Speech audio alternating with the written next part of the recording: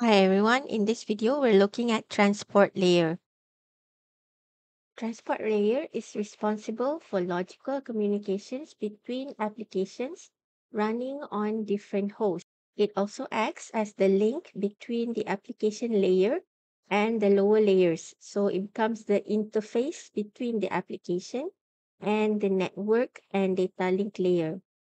So some of the responsibilities of the transport layer include tracking individual conversations, segmenting data and reassembling segments, adding header information, identifying, separating, and managing multiple conversations, and also uses the segmentation and multiplexing to enable different communication conversations to be interleaved on the same network. So this is where the transport layer is. It's on top of the network layer. So when we want to send data, the IP protocol does not have any specification about how we want to transport this data. So ini tugas dijalankan oleh the transport layer. Dalam transport layer, kita ada dua main protocol which is TCP and UDP. So bergantung kepada keadaan data ataupun characteristics of the data, we can send either in a reliable and connection-oriented transportation protocol ataupun on an unreliable and connectionless transportation. So dekat transport layer, kita ada dua main protocol. The first one is the Transmission Control Protocol or TCP. So karakteristik utama TCP adalah dia adalah satu reliable and connection-oriented transport layer protocol. So bila dia nak hantar data, the basic unit of data is called a segment. And since it is a reliable protocol, dia akan track the individual data segments dengan cara meletakkan sequence number. So it numbers and track the data segments when it transmits to the destination. And to make sure that the data is safely delivered, it uses acknowledgement. Okay, so any destination that safely receives data will send an acknowledgement back to the source. Kalau data yang being dropped disebabkan keadaan traffic ataupun congestion, so it is the duty of the source to retransmit this data. So cara dia nak detect macam mana data tu dah hilang ataupun being dropped adalah apabila source tidak terima acknowledgement. So it retransmits any unacknowledged data. And dia akan gunakan timer dipanggil retransmission timeout. So first time dia hantar data, dia akan turn on this timer. So dia set kepada a certain amount of time lah. For example, 5 seconds. And it waits for an acknowledgement. Kalau dalam masa 5 seconds tu timer dah kosong, maksudnya dia tak terima lagi acknowledgement. So data tu maybe hilang lah, lost ataupun drop along the way. So the source will retransmit this data. Okay, so macam mana dia keep track data yang mana yang tak diterima itu? Sebab dia dah number, so dia ada sequence number. So now, bila dia hantar, since kita akan melalui dekat network layer, kita akan melalui IP. So kita boleh lalu beberapa path ataupun route yang berbeza untuk data daripada source dan ke destination yang sama. So the data mungkin akan arrive out of order. Jadi dekat transport layer juga, siapa yang run TCP, dia gunakan sequence number itu untuk reassemble the data. Inilah cara TCP make sure that the data is reliable and has integrity. Okay, and TCP will send the data at an efficient rate and it should be acceptable by the receiver supaya receiver ready untuk terima data dan receiver tak akan drop data bila berlaku congestion. So mechanism ini yang efficient rate and is acceptable by the receiver, sebenarnya kita kategorikan dia sebagai flow control mechanism. So dekat TCP antara servis yang dia offer adalah flow control lah. So you'll see later when we touch about UDP. UDP is a transport layer protocol that does not have any flow control mechanism. So now let's look at the UDP or user datagram protocol. So tujuan UDP adalah basically just to transport applications yang tidak memerlukan time sensitivity ataupun dia tak perlu acknowledgement lah. Okay, so it sends the data from application that has very little overhead and data checking. So dari segi ini kita boleh kategorikan UDP sebagai a connectionless and unreliable protocol. Okay, so unreliable nama dia yang lain adalah best effort delivery protocol. So berbeza dengan TCP, where we must make sure the data is safely arrives at the receiver dengan cara hantar acknowledgement back to the source. Untuk UDP, dia tak ada mekanisme acknowledgement ni. Okay, so dia hanya hantar sahaja. So sama ada data diterima atau tidak oleh receiver, kita tak tahu. It just assumes that the data safely arrives lah.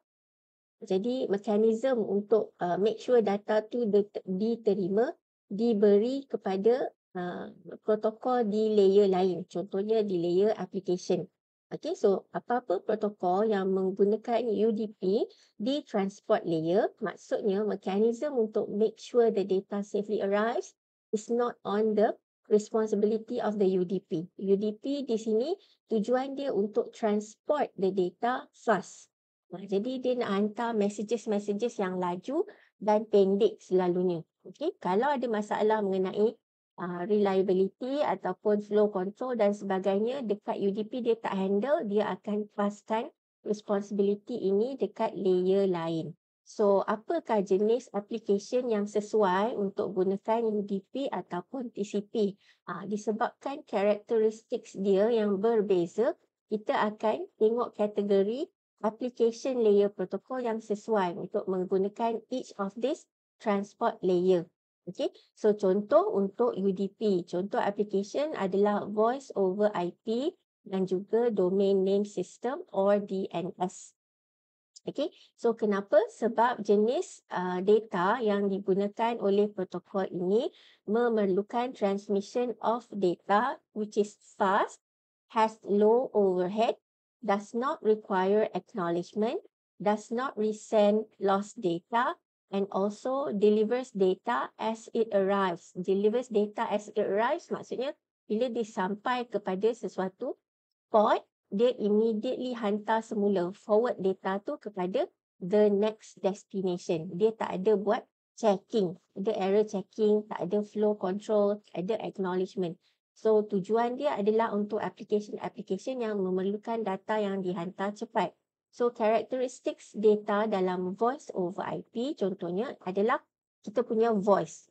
Kita nak cakap telefon menggunakan human voice by over the data network. So bila kita cakap, kita mesti ada real time characteristics kan. Kalau kita cakap dan sampai lambat dekat receiver, the data is already unreliable, it's not real time. Jadi sesuailah dia gunakan UDP untuk transport layer protocol dia.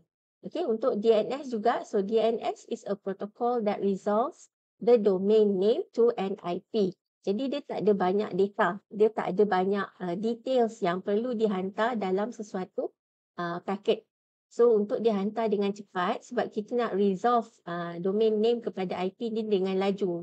Let's say we want to browse to a web page on our browser. We type in the name, the domain name, for example, www.google.com. So we want to get the IP address for this Google server very quick sebab kita nak download the Google homepage quickly. Okay, user akan complain kan kalau lambat buat proses resolution ni dan page tu lambat. Okay, jadi sesuailah gunakan DNS untuk UDP Transport Layer Protocol. Okay, so next kita tengok TCP. So banding dengan UDP, TCP dia mementingkan connectivity, connection oriented dengan reliability. Jadi contoh application yang sesuai untuk TCP adalah for example our email. Okay, SMTP and IMAP is the protocol used for sending and receiving emails. Okay, so email adalah sesuatu data yang kita baca, dan kalau data tu hilang, jadi maklumat tu tidak lengkap, right? Jadi kita mesti make sure data tu dihantar completely. Okay, completely means keseluruhan, dan email, contohlah email, kita mesti ada sequence lah. Okay, tak boleh lah kita punya email tu kita punya title first, and then signature tengah-tengah, and then isi dekat last. So dia mesti ikut turutan. Jadi ini adalah mengikut characteristics TCP. Another one is when we access a web page, okay, the web page must be in the proper format. So that means bila kita transmit data, data tu tak boleh arrive out of order. So we must make sure the transport layer protocol that we use makes sure the data arrives safely and is in sequence or in order. Okay, jadi sebab characteristics TCP adalah it is a reliable transport layer, type of application yang macam ni, HTTP, HTTPS, SMTP dan IMAP sesuai untuk gunakan TCP. Okay, so lagi bila dia kata reliable, sebab TCP ada acknowledgement mechanism. And if the data is lost, it has a mechanism to retransmit ataupun resend. And it has the mechanism for sequentially ordering the data segments. Okay, let's look at a little bit detail about TCP. So the features of TCP includes TCP establishes a session.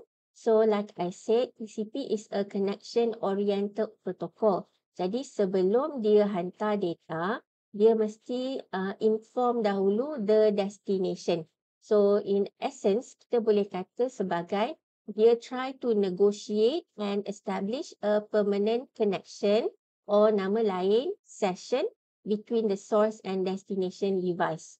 So itu sebelum dia hantar. So dia make sure the destination is ready to receive data, dan dia dah tahu dah jalan mana or the path or the route that it takes to send the data. Okay. So next, it ensures reliable delivery. Again, kita dah tengok cara dia adalah dengan menggunakan sequence number dan juga acknowledgement mechanism. Okay, so provides same order delivery pun samalah dengan menggunakan sequence number. And it supports flow control. So kita make sure kalau kita adalah source, kita make sure destination kita boleh proses data yang kita hantar. So dia make sure the speed at which the data that we send is acceptable for the destination to process. Kita tak nak destination tu being overwhelmed ataupun prosesor dia penuh ataupun buffer dia penuh. Kalau buffer penuh ke prosesor tu lambat proses data, nanti data yang sampai akan drop. So kita tak nak, sebab TCP ni nak ensure reliability. Jadi kita ada something called flow control, where dalam flow control destination tu boleh inform the source how much buffer it has ataupun how much processing power lah, how much data you can send sebelum saya punya resources overwhelm. Let's look at the TCP segment itself. So dekat setiap layer, dia ada dia punya own header. So for TCP, kita tengok header dia. So ada beberapa field yang penting dalam TCP. The first two adalah source port and destination port. So these two fields adalah untuk identify what is the application that is using the transport layer TCP. Okay.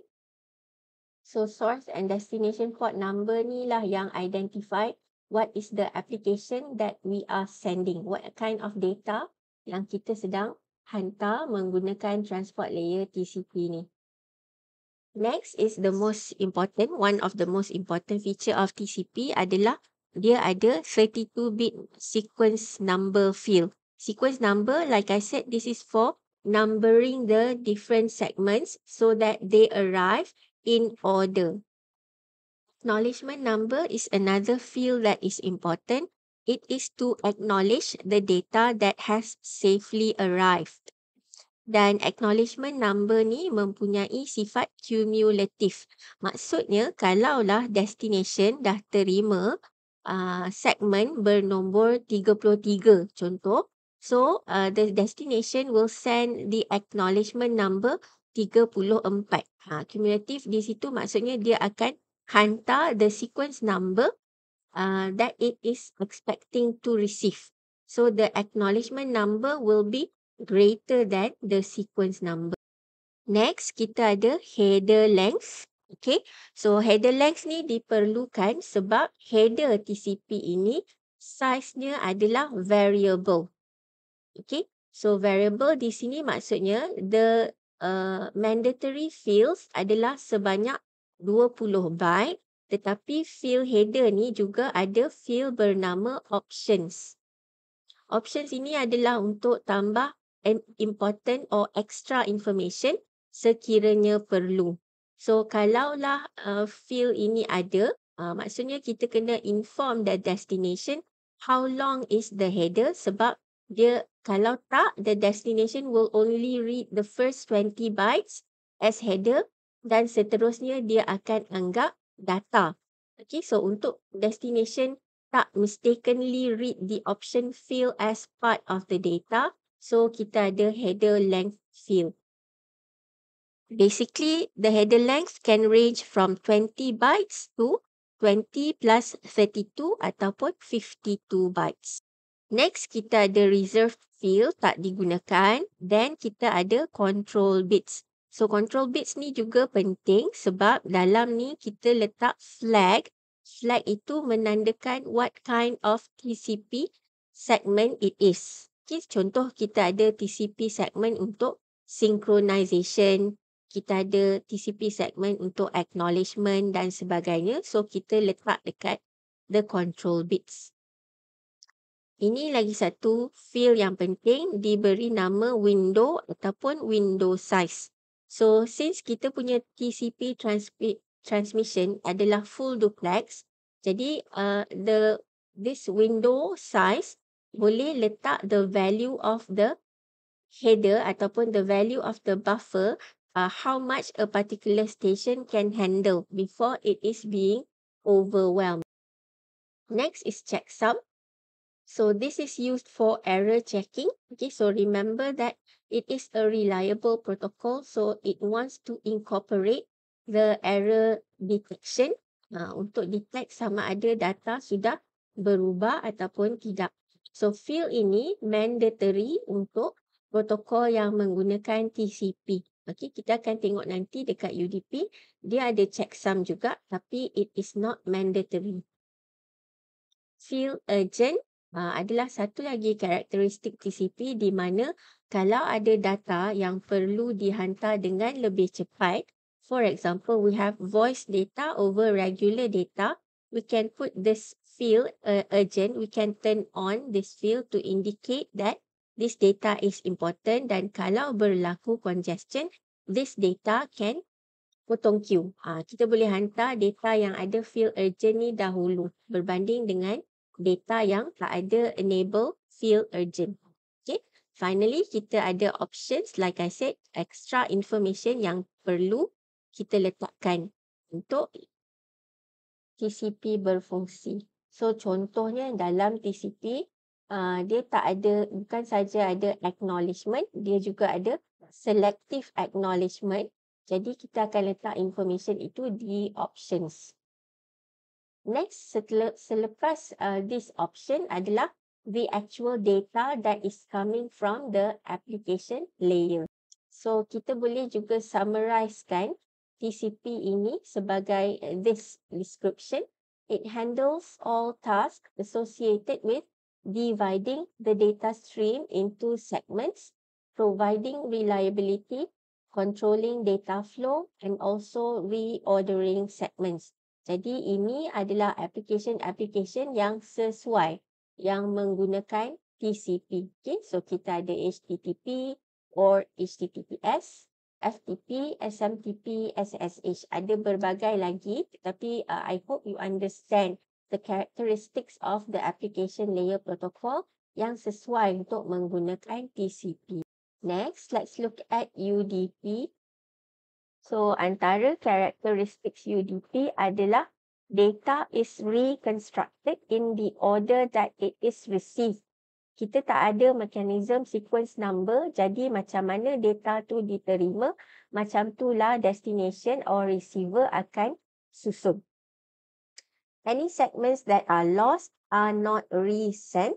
So, kalau ada data yang hilang, destination tidak ada cara untuk hantar signal kepada source supaya retransmit data itu. Okay, so daripada sini lagi kita dah boleh katakan bahawa characteristics of the application layer protocol yang sesuai untuk gunakan UDP as a transport layer protocol adalah application yang mungkin boleh jika ada data yang hilang. So maksudnya dia ada cara untuk compensate this lost data. Also, there is no session establishment. So berbanding dengan TCP, sebelum dia hantar, dia kena ada connection establishment dulu. Dia kena bagi signal dulu kepada destination yang mengatakan, please make sure you are ready. I'm trying to send data. Okay. So the sending is not informed about resource availability. Ini maksudnya there is no way where the destination can inform the source how much buffer it has or how much resource it has ready to process the data that is being sent. Jadi daripada situ kita boleh bandingkanlah dengan TCP. Kalau tak ada semua feature itu, maksudnya dalam header dia pun tak ada lah. Dia tak ada sequence number, dia tak ada acknowledgement number, dia tak ada window size, dia tak ada flags. Okay? Sebab dia adalah connectionless and unreliable transport layer protocol. Jadi inilah header dia yang very simple. Dia hanyalah 8 byte. Okay, so kita hanya ada source port number, destination port number untuk bagi tahu what kind of application layer protocol yang sedang menggunakan UDP. Dia ada length dan juga dia ada checksum. Dan checksum ini untuk error detect the header dan juga the data, tetapi it's not compulsory to enable the checksum. So these are some of the applications that are suitable to use UDP. Okay, so kita ada live video and multimedia applications. So these applications can tolerate some data loss but require little or no delay. So dia time sensitive, dia delay sensitive. Maksudnya kalau live video bolehlah lambat. Alright, so kita kena tengok real time. Tetapi kalau ada data loss, jadi kita mungkin katalah kita sebagai viewer, kita sedang view streaming or live video, bila data loss sedikit kita akan nampak contoh video kita tak clear ataupun berkaca-kaca. Jadi maksudnya humans can still tolerate as long as the video is still real time. Right? So itulah jenis data yang sesuai. It is delay sensitive but it can tolerate some data loss. Another kind of application is simple request and reply applications. So contoh ini adalah DNS and DHCP. So dia hantar short messages untuk dapatkan information dan request information. Okay, jadi sesuailah sebab dia tak perlu hantar data yang banyak and does not need any sequence number. Mungkin data dia hanya short saja, jadi tak perlukan reassembly yang akan buat data tu arrive out of order. Another one, like I said, kalau UDP tak ada mekanisme untuk flow control, error control, connection establishment dan sebagainya, dia akan paskan responsibility ini kepada protokol dekat application layer. Jadi kalau application tu dekat layer application sendiri, dia dah ada reliability and connection orientedness mechanism. Jadi sesuailah dia gunakan UDP untuk transport layer. Okay, so example ini adalah SNMP and TFTP. So it already has the error recovery, acknowledgement, error detection mechanism dekat dia punya own application layer. Okay, so inilah contoh kita punya application yang menggunakan UDP. We have DHCP, DNS, SMP, TFTP, voice over IP, video conference. Let's look at the port numbers which is used by the transport layer protocol. Since the transport layer ada capability untuk multiplex, maksudnya gabungkan beberapa jenis data dalam satu transmission, kita ada capability of differentiating between the different application layer protocols menggunakan port number. So the source port number is associated with the originating application on the local host, whereas the destination port number is associated with the destination application on the remote host. So basically, kalau kita adalah the sending party, the source port is ours and the destination port is the remote host. Combination of the source IP address and the source port number, or the destination IP address and the destination port number, is also known as a socket address. So dengan cara inilah kita boleh multiplexkan berbagai-bagai jenis data daripada multiple applications in one transmission. So kita tengok kategori port number. Okay, so ada well-known port number, which is from 0 to 1023. So this is reserved for common or popular services and applications. So well-known port number ni kita boleh tengoklah senarai, for example from Wikipedia. Next, we have registered ports number 1024 to 49151. Yang ini IANA dah reserve untuk apa-apa application yang contohnya proprietary. For example, kita ada Android, mungkin dia ada satu proses yang proprietary untuk Android platform sahaja. Tetapi kita nak semua orang yang gunakan Android menggunakan port ini. Contoh, So ini Android akan register dengan IANA supaya semua orang lain yang ada application lain tak gunakan port number yang sama. So these processes are primarily individual applications that a user has chosen to install rather than common applications that would receive a well-known port number. Okay, so contoh lagi dia bagi kat sini, vendor dia adalah Cisco lah. Okay, macam-macam vendor yang ada lah.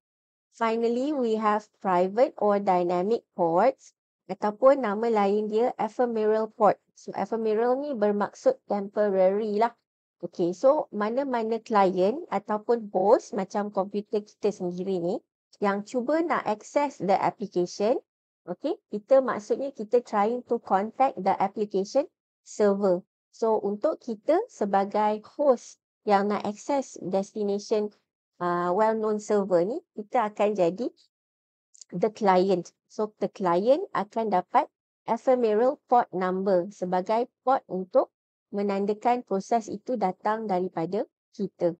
So port number ni bila kita perlu hantar data, it's generated randomly or dynamically by our platform ataupun OS.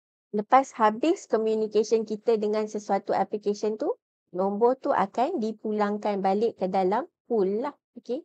So ini adalah contoh well-known port numbers of the protocol yang biasa kita gunakan, and also what kind of transport layer protocol yang digunakan.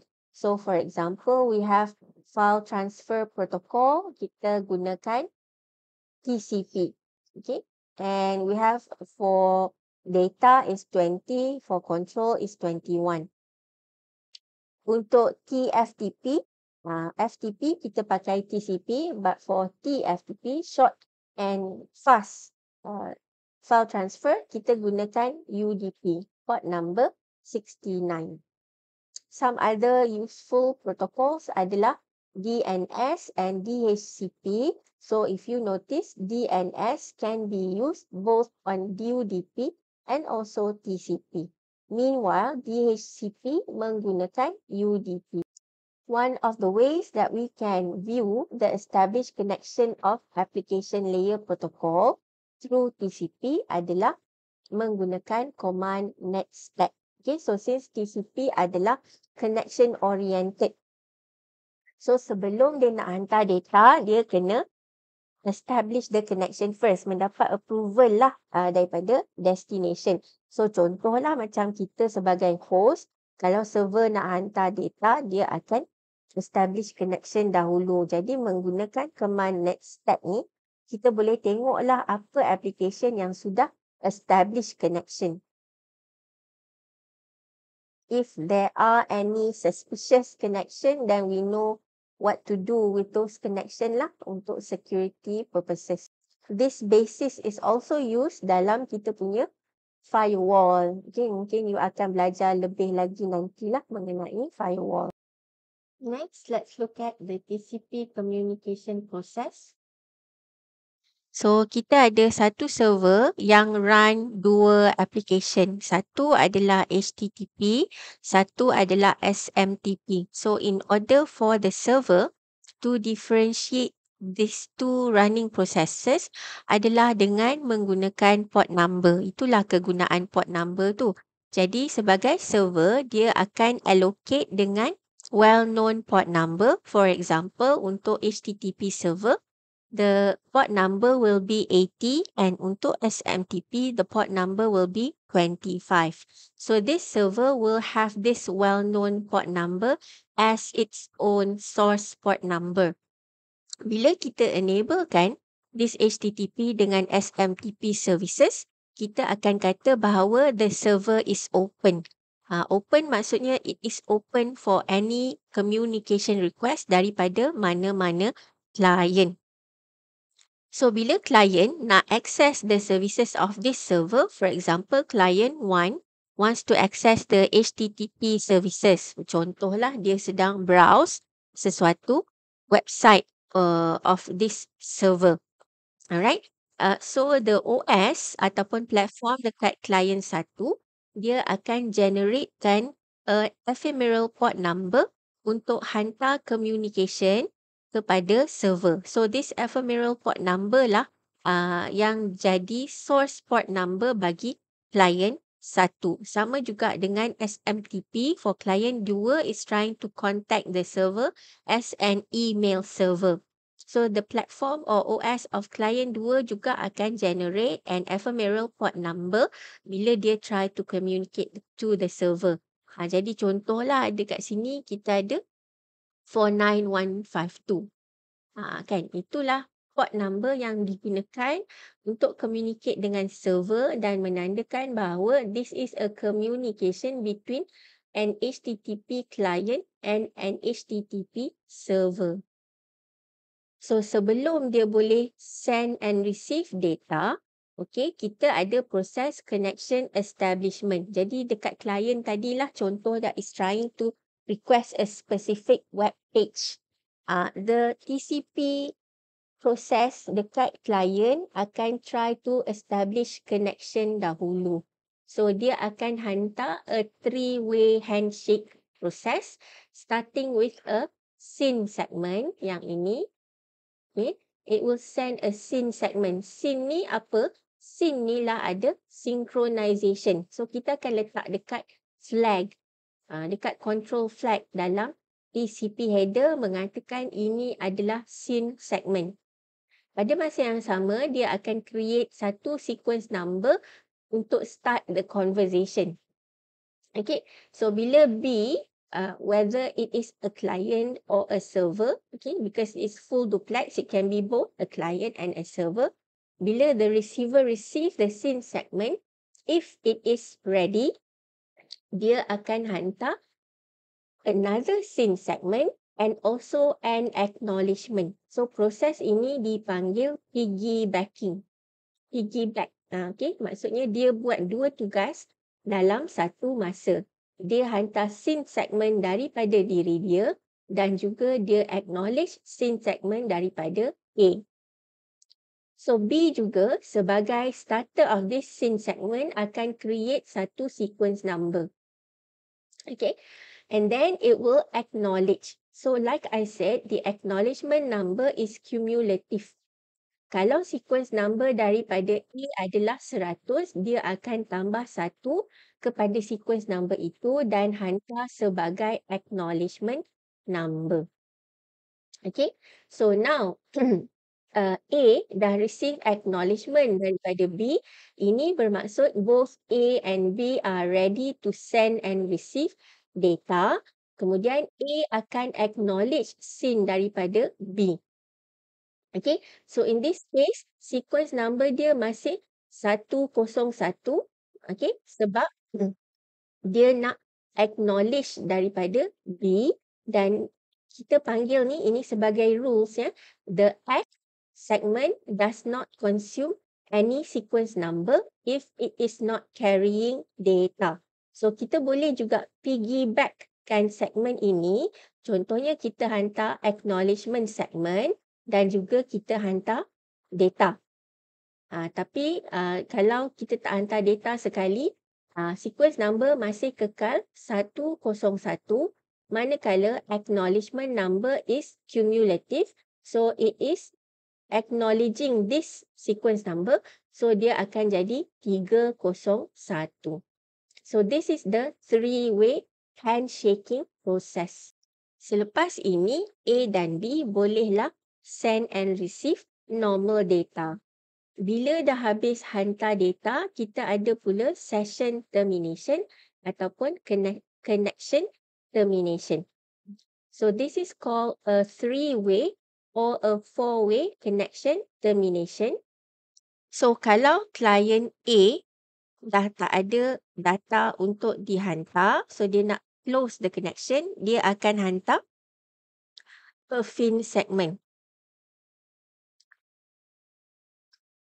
Kalau client B masih ada data, okay, dia akan hantar acknowledgement.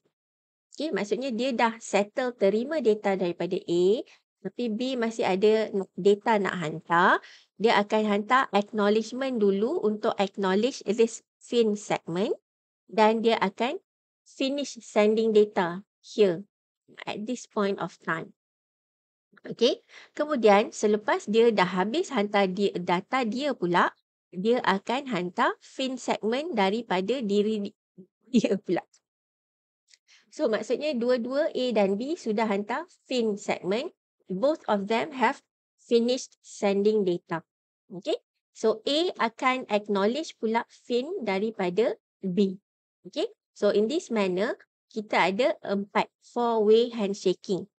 Ada lagi satu cara called three-way handshaking, di mana kalau B dah habis hantar data, so A dah habis hantar data, dia kata fin, B pun dah habis hantar data, dia boleh buat konsep piggyback juga, dia hantar act plus fin within one segment. And A akan hantar fin segment untuk balas fin ini.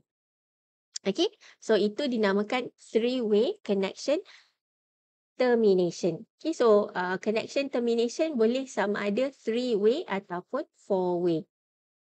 So like I said, this three-way or four-way handshaking and connection termination is being controlled by this control bits.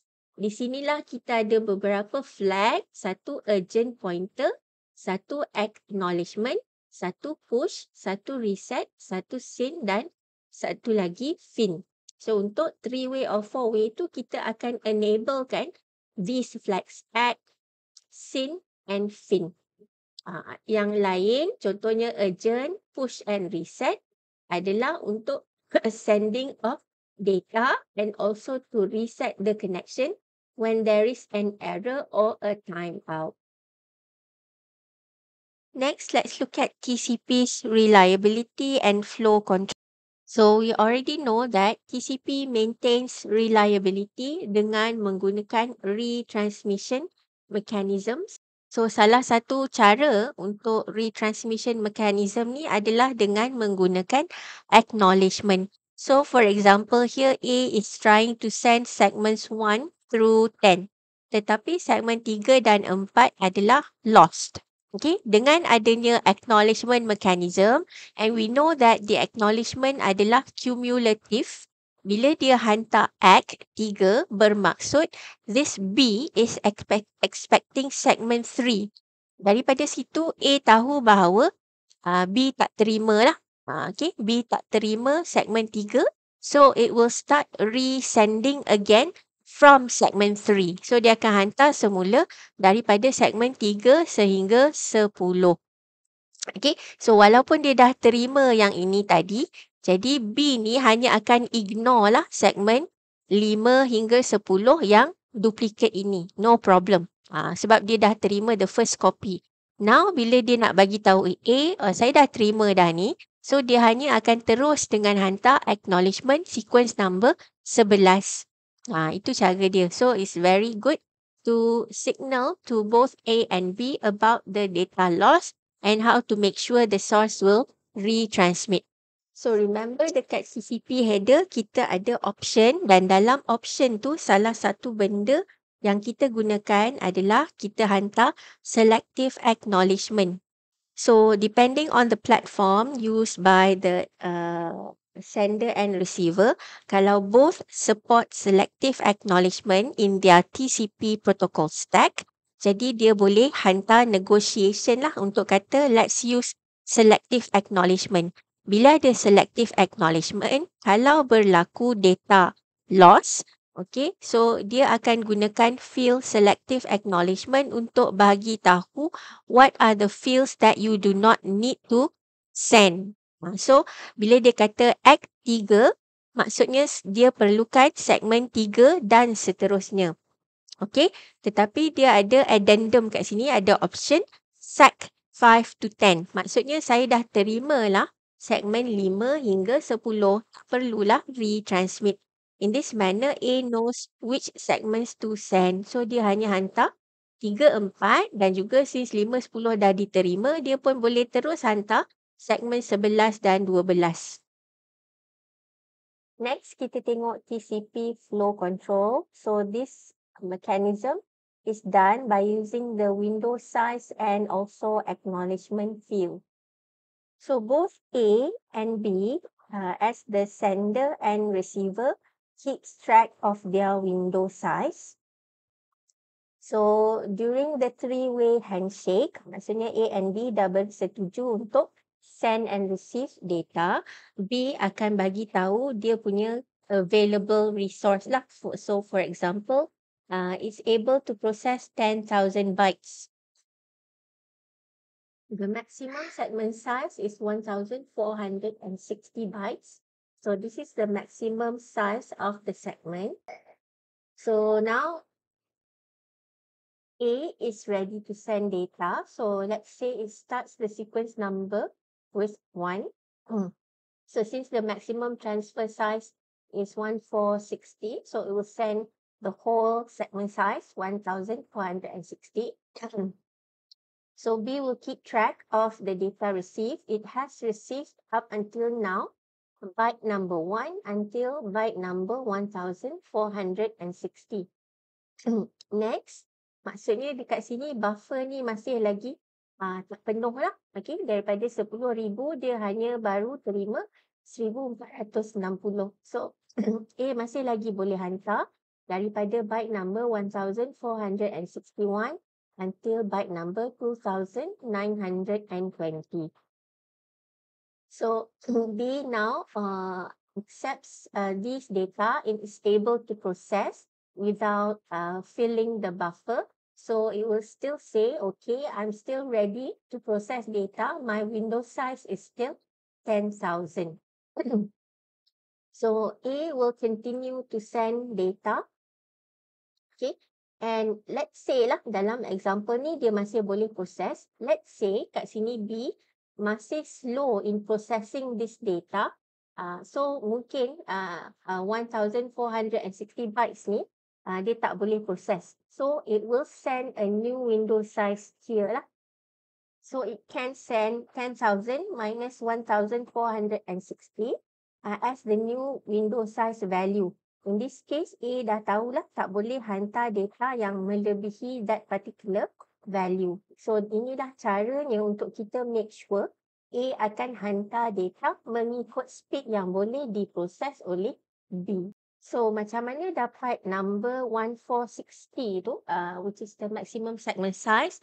This is provided through 1500, which is the maximum transfer unit for Ethernet. And we minus the header in the IP and the TCP layer. So kita ada 20 for IPv4 and 20 for TCP. This is assuming kita tak ada option lah. Okay, so 1500 minus 40 bytes, we get 1460 bytes. Next, let's look at UDP communication. So the characteristics of UDP is that it is unreliable. Okay, so walaupun begitu, dia sesuai untuk protokol yang menggunakan low overhead untuk dia hantar data dengan cepat. So again, we reiterate characteristic of UDP. It does not have any sequence number, so there is no way of tracking the UDP segments, and it has no way to reorder the datagrams sebab dia tak ada sequence number, and it simply reassembles the data in the order that it was received and forward to the application layer. Untuk UDP, dia masih menggunakan port number, a well-known port number as the server, and menggunakan ephemeral or temporary port number untuk client. So for example here, kita ada server yang offer DNS services. So the server will have the well-known port number 53, while the client will have the ephemeral port number. So contoh di sini 1812. So the client number will be randomly selected by the iOS ataupun the OS lah, the platform. So that's it for transport layer communication.